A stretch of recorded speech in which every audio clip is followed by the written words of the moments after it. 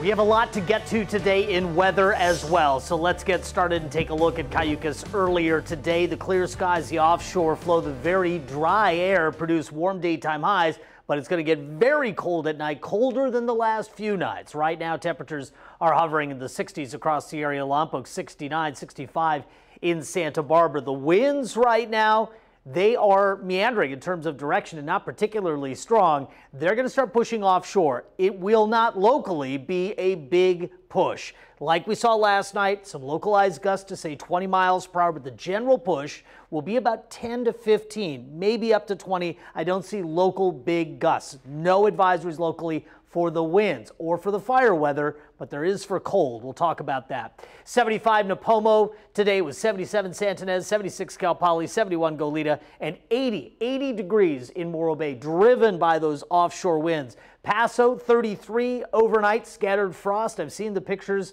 on Facebook and Twitter, and I appreciate those of you sending those along. So here's what's going on. Intense Southern California winds. What we've seen, it's going to strengthen tonight. And again, some of those wind gusts are going to be very, very strong. Here's the good news. By late tomorrow, they start relaxing, and by Saturday, they're actually fairly light. So that's some good news, but let's take a look at some of the advisories, things you need to be aware of tonight.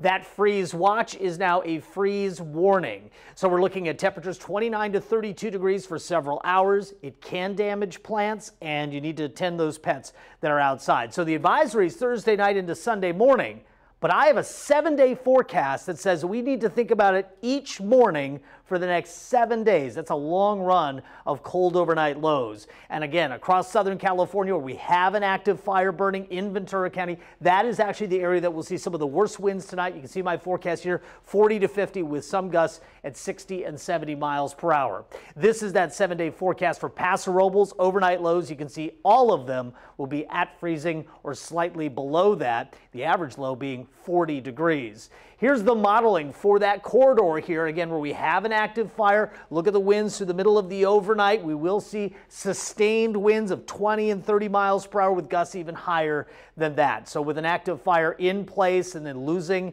the daytime light now, this is going to be a challenging overnight. But again, the good news is later tomorrow it abates. Locally, just a few breezes here and there, but we are just on the edge of this event. And in Northern California, there's a huge fire. You can see that smoke plume has already made it into the bay.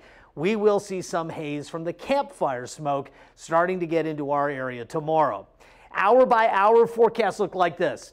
Again, really cold to start in Paso Robles and warming up to nearly 80 degrees. We can't cover a lot of these right now because we are limited on time, but again, the KSBY app has all the watches, warnings, advisories, hourly, and 10-day forecasts all available for you. And on my social media, covering a lot of that, and when I think the next chance of rain will be. It's later this month around a holiday.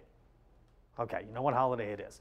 Look at temperatures right around 80 degrees tomorrow for much of the area. But again, to note, the overnight lows mid to upper 30s in the Santa Ynez Valley, so no freeze warning there. But Shandon, California Valley, Paso, Templeton, all of these places, it is going to get chilly and the temperatures will start dropping soon. Extended forecast, not a lot of twists and turns here. We're locked into a pattern 5 and 7 day, warm and dry with cool overnight lows.